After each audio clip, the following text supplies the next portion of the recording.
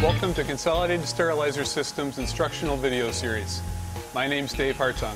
In this video, I'll be showing you how to change the paper roll to the Advantage PB Impact printer. To begin, press the button on the left side of the printer and swing out the paper assembly.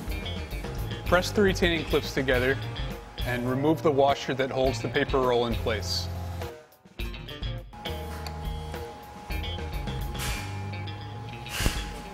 Press the retaining clips together again and pull the paper roll out of the printer.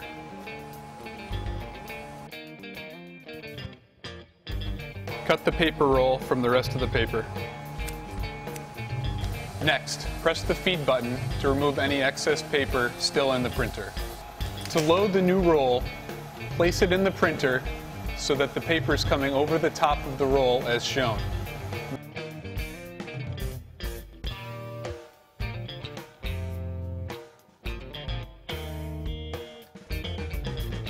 Next, reinstall the black washer to the retaining clips, making sure that the indent is facing in. Feed the end of the paper into the bottom of the printer as shown, and then press the feed button to take up any extra slack.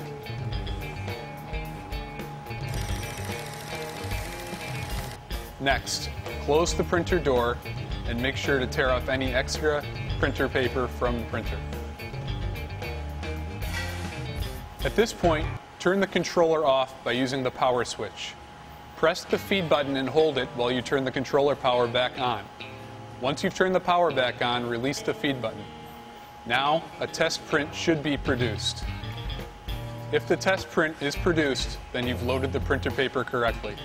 Remember, how often you have to replace the printer roll is dependent on settings you define, such as print intervals and cycle times, as well as the number of cycles run per day. We recommend having anywhere from 5 to 10 paper rolls on hand at any time. You can order extra paper rolls from your local CSS authorized parts distributor. Thanks for watching this video on how to change the printer roll on your Advantage PB Controller Impact printer.